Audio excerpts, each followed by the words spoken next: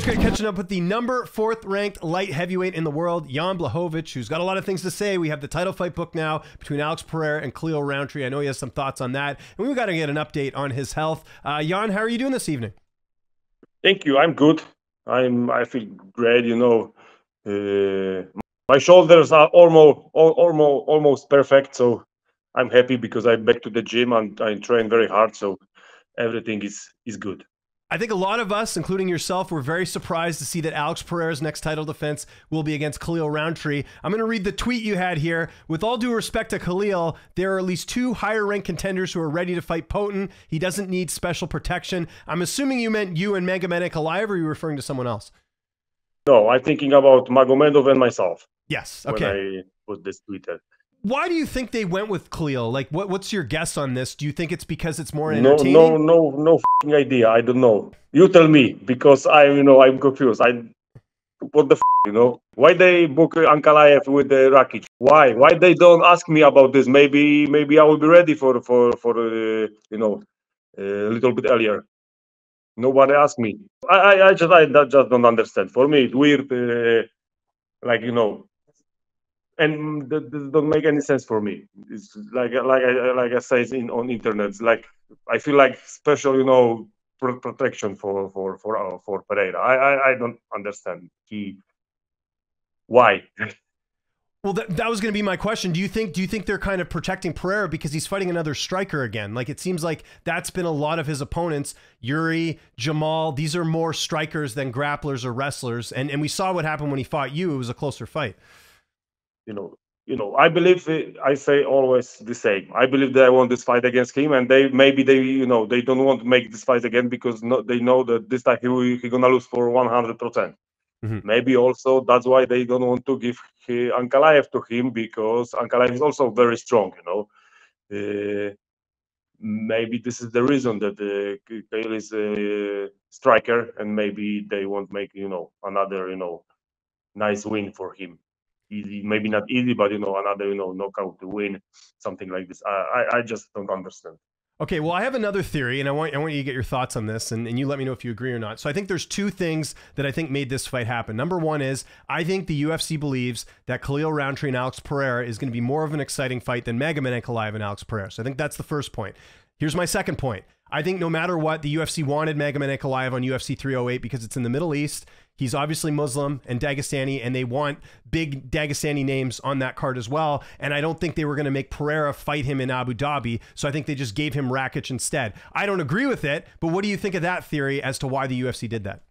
I don't know. If they want big name, I think they can make Ankalaev with Pereira right now, and I think the Ankalaev will be ready also for another UFC in the place where you say, I don't remember, we're gonna be in Abu Dhabi. Abu Dhabi, yeah, because they always put like a big. It's kind of it brings me back to like when they gave Ikram Robert Whittaker, right? Like they obviously want to have like big name, exciting Dagestani fighters on that card. I think they know everything. What they want to do. They just want to do this, and they did. They are, I think they've got, special. They got, something in there. They had like 1 year into the future, something like this. So I think they already know what they want to do. Do you think it makes it worse, the fact that Khalil Rountree is coming off a suspension as well and getting a title shot because of that? Do you think that adds to this being a worse situation? For me, it's a weird situation. I just don't understand. I don't know why they're doing that. Maybe they will explain. Someone will tell me why. It's not fair. Also, I just don't get it. I am a little bit disappointed. But it is what it is, and what can I do? I can just, say something, and that's it. And just to have to wait a little bit longer. That's it. When was the last time you spoke to the UFC? I know you were there in July in Vegas, but when was the last time you spoke to them? I don't know, like a week ago, maybe 2. Oh, really? One week ago. Okay, well, that's interesting that they spoke to you, but they didn't mention a possible opponent. I just say that they are going to be ready in December. Okay. And also, I hear the Pereira after the Prochazka fight also say that he will want the next fight in December, and now they make his fight a little bit earlier. Also, his management say something about me, but now it's just Pereira's management? Yeah, they say something like this, that maybe they make a rematch against me, but that was some. Okay. Yeah. How do you think Pereira and Khalil Rountree will go now that it's booked? Do you think Khalil can win it's that booked. fight? It's a fight, so everything could happen. But on paper, I don't know how Rountree can win against him. What he have to do? I just don't see that he won this fight. So, but it's a fight, so everything could happen. Mm-hmm. But I see that Pereira won this fight in, I don't know, like KO in second round. Okay, that's fair. So if you're not next for Pereira, do you think a fight with you? What do you think makes sense for you next? Is it Jamahal Hill? For Is me, it Jiri it makes sense. Prochazka? It's like Hill or Prochazka. Okay. Are you worried though? Yuri's talked about maybe going down to middleweight. Do you feel like maybe that fight won't happen if he wants to go down to 185? We will see. I think the Yuri is in the dark place right now, so I hope so he will come back. And we make this fight, because I think this will be a very good fight, very exciting fight. So if not Pereira, I would like to fight against Prochazka somewhere in Europe. That will be very big here. In Poland or maybe in the Czech Republic, it will be great event. Well, I think the UFC set their schedule for the year. I think if you wanted to come back in December, I'm assuming that card would be in Vegas, would be a pay-per-view, and I think they'd want to have you on that. Would you be willing to fight in Vegas? For sure. Vegas is, one of my favorite places in the world. So yeah, okay. Always like to come back there. If for some reason Yuri isn't next, does Jamahal Hill make sense because he's also a former champion and that's a fresh matchup? Of course. Like I watch, for me only Pereira, Hill, Prochazka. I don't anybody else. Yeah, I would agree with that too. What did you think, since we're talking about, obviously things that are happening right now in the news, what did you think of Dricus du Plessis submitting Israel Adesanya? You fought him as well. You were one of the few guys to get takedowns. Dricus takes him down and he submits him. What did you think of Dricus's win? Yeah, it was a good fight, very good fight. I didn't expect that. I think that he's gonna win, but Dricus he's tough. He's very, very weird style, like I don't know how to say it, like very tough, weird style of MMA, but it's working. He know what to do, how to fight, and he just used his style very good. Congratulations to him. Did you think du Plessis was going to win the fight going into it, or did you think Adesanya was going to win? No, I put money on Adesanya. I lost, but not allegedly, because obviously okay. I know you guys aren't allowed to bet, so I know allegedly you put money on Izzy, right? So yeah, just for yes, hypothetically. What do you think is next for Adesanya now? He's lost now to Strickland and to DDP. Could you see him moving up to your division, or do you think he'll stay at 85? I think he should to stay in 85 and do something. But we'll see what's gonna be his decision. I'm not in his head. I don't know what he will gonna do right now. We'll see. Maybe he will move to 205, but I don't think so. It's gonna be much harder for him than in 185. But we'll see. Do you think maybe the loser of Whittaker and Khamzat Chimaev would make sense for him next as far as an opponent? Yeah, for sure. I would like to see these fights also. But we'll see. You see what's happened, what matchmakers do in my division. So we'll see what they're gonna do in this division. Yes. Now I will not, Can't be surprised by anything, right? Yeah, exactly. Yeah. So I agree. Who do you think wins that fight between Chimaev and Whittaker? It's rebooked, obviously. They're supposed to fight earlier this year. It's gonna be, I hope so. This fight's gonna happen, because with Chimaev you never know. He is always very good. But he always not go to the fights. So we will see. But I'm gonna keep my fingers for Whittaker. But gonna be tough fight for him. Okay, so you think Whittaker probably wins that? That makes sense. I would like to. Well, do you think he wins though? Yeah, I hope so. And he got everything to win this fight. But also Chimaev is also very tough and good fighter. So it's gonna be very tough for him. But I believe that he can stop him. Did you see Pereira's Instagram post after the fight saying he wants to fight du Plessis? I think he just, just want to make some rumors about, after this fight. He just used this to make people, talking.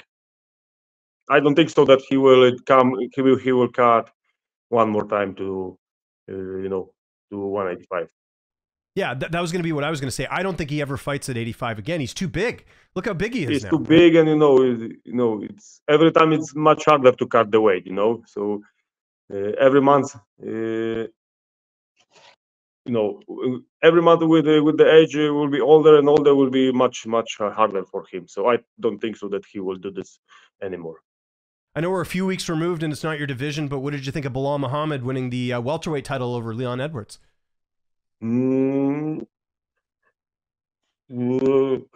don't know. We will see. That fight, what was he won against Leon Edwards. This was he dominated the fight. Yeah. I can, I just see the result. I don't see this fight, so I cannot, talk too much say about something, yeah, good about the fight, because I don't see this fight. I just know that he is the champion right now. Mm-hmm. He beat him, and yeah, he is the champion. Did you see Craig Jones and Gabi Garcia grapple over the weekend? They had obviously a couple. I just see the kiss before fight, and the final submission. That's it. What did you think of that? Do you think we'll see more of this type of matchmaking? It's pretty crazy. For sure, people love, this kind of, bullshit. So I think we're gonna see much more this kind of fights, weird fights. Yeah. And then another thing I wanted to ask you about, Francis Ngannou is coming back. He's going to be fighting for PFL against Pereira. I don't know if you're paying attention to that at all. How do you think Francis will do in his fight for PFL? Yeah, I'm curious how he's gonna look after, he don't fight in MMA, long time. He trained boxing, so we will see how he's gonna look right now in MMA. So I'm curious how he's gonna look. So, but I think he gonna beat him. Do you think Jon Jones fights Stipe this year? Do you think that happens? It's hard question. You never know. For me, Jon Jones is the same case like Conor McGregor. If he don't step inside the cage, I will not, believe that fight will happen. Yeah. I will believe that fight with Jon Jones will happen when he is inside the cage and the cage octagon is closed. Okay. Then this fight will make. They will start fighting soon. But and that comes to my follow-up question. Do you think McGregor fights again? No, I think he will not fight anymore. Not in MMA for sure. I don't believe that he will come back. He got different life right now. He's businessman. Got different things to do. Enjoying the life he deserves. What sleep score did you get on your watch last night? Very bad, because I don't know why. I was in mountains. I come back very tired. The weather is very hard in Poland right now, so it was like 67. Okay, I got 89 last night. I'm getting better. Still don't beat my record. 98. I got 100 one time. You have what? Okay, sorry. I think. Hold on. No. Let me check. I might still have it on my phone somewhere. Oh, okay. No, it was 99. Look at this. 99. So it's still a little bit better. Okay, so we're the same. Still better. We're even. For anyone who doesn't know what we're talking about, Jan and I both have Garmin watches, and every interview I ask him what his sleep score is. So that's good. I recommend Garmin, by the way. If they're watching this, Garmin, give us a sponsorship, okay? It would be great. And my last question, you're wearing the Super Mario Brothers shirt. When was the last time you played Super Mario Brothers? When was the last time when I played Super Mario? 20 years ago, maybe more. Okay, so it's been a while, because they have new systems now where you can play the old games. Sorry. Yeah. In Vegas, I buy in the gallery some like video games like this, and that was like 1,000 1,000 retro games. Yeah. Yeah, and I play like before Ankalaev. Yes. Yeah. So yes. Now I remember that I need to connect this. I still got it somewhere. You got it exactly. Like $50 I give it for that. It was like 1,000 retro games in that. That's smart. Have you ever beaten the game? Sorry? Have you ever beat Super Mario Brothers? Have you gotten to the final boss?